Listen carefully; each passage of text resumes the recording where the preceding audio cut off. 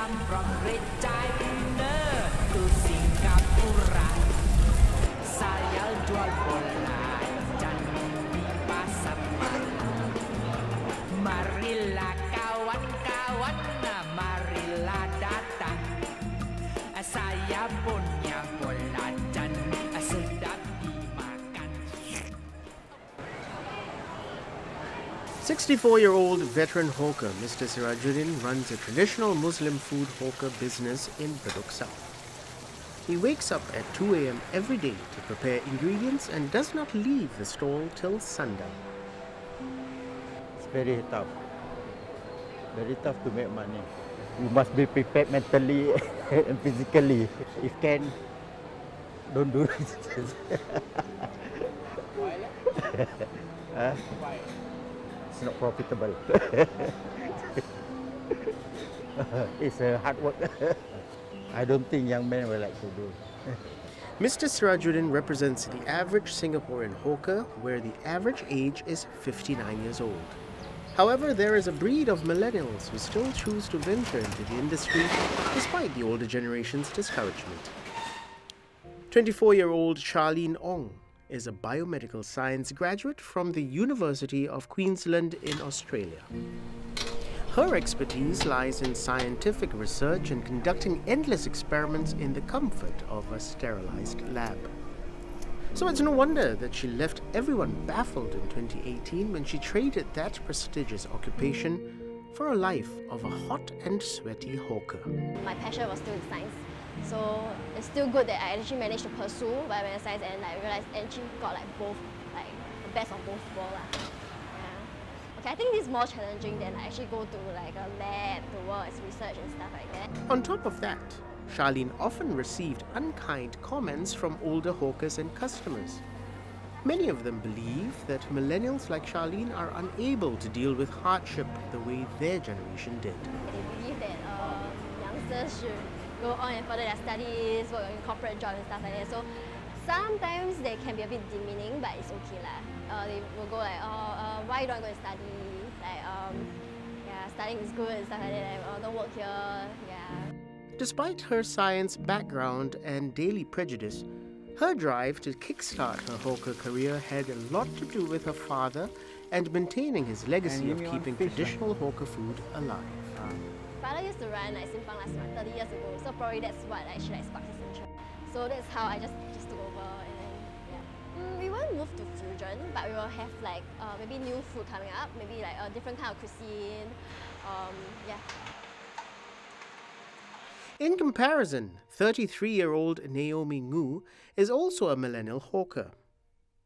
But she is trying to reinvent the scene by selling a fusion of Korean, Italian, Japanese and Chinese food.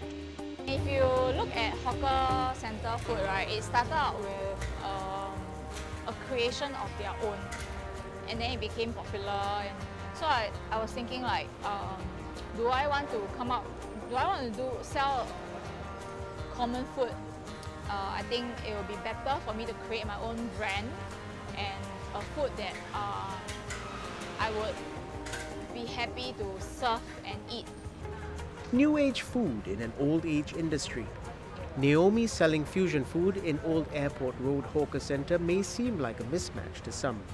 So Naomi has to work doubly hard to prove herself. You face your customers. Huh? Eee, what is this food? Never even see before. Nice not? Wow, sell so cheap confirm not nice. Yeah, huh?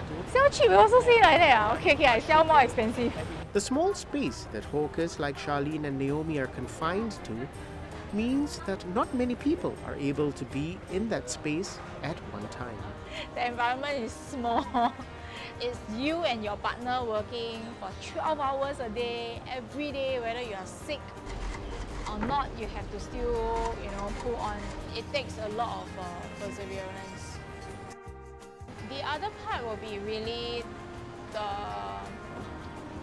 the limited source of help available in terms of people willing to work, and you sort of cannot hire people Long hours, no off days, no life on weekends or public holidays. That is yet another reason why the hawker trade is shunned by many. Lionel Hor, a 30-year-old hawker, knows that all too well. I'm spending way more hours. Like last time, okay, for example, I work graveyard hours. I do work like maybe 45 hours a week. Here I'm working like 72 hours a week. Lionel has been running a sourdough pizza and bread stall at Bedok Marketplace since 2017. He can't remember the last time he celebrated Christmas or Chinese New Year with his family. You have to be very, very sacrificial. Like family time. What is Christmas? I can't remember where the last time I celebrated Christmas. What is Valentine's Day? What is birthday? Yeah. What is New Year's countdown? No lah, you don't lah. You work lah. You suck it up, you go to work lah. Not being able to spend time with his loved ones while watching people do it has slowly left a negative impact on his social life. You do get depressed lah, but the thing is, because I already told myself like this gonna happen, so it didn't strike me that hard. Like it's a waste of my time, like why am I doing this? For sure, you ask yourself, why am I doing this? Here I'm slogging my ass out, but I'm only earning like 1 grand, 1.5.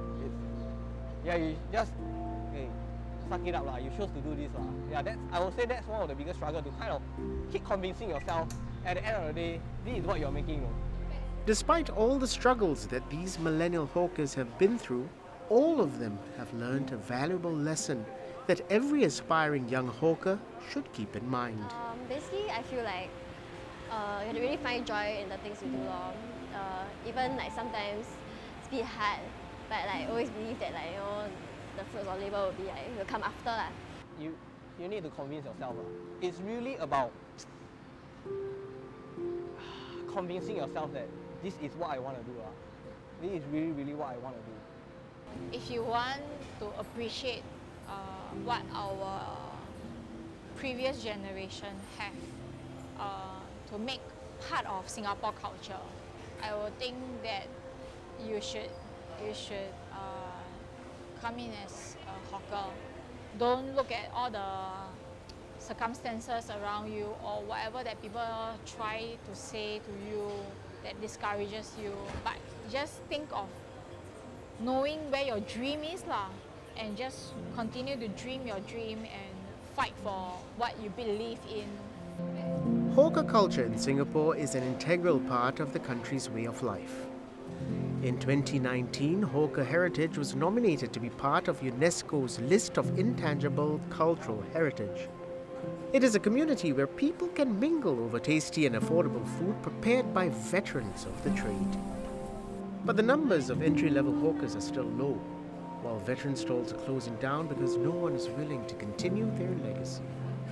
Young hawkers should not be afraid to join the hawker industry, just like these three entrepreneurs, Charlene, Naomi, and Lionel.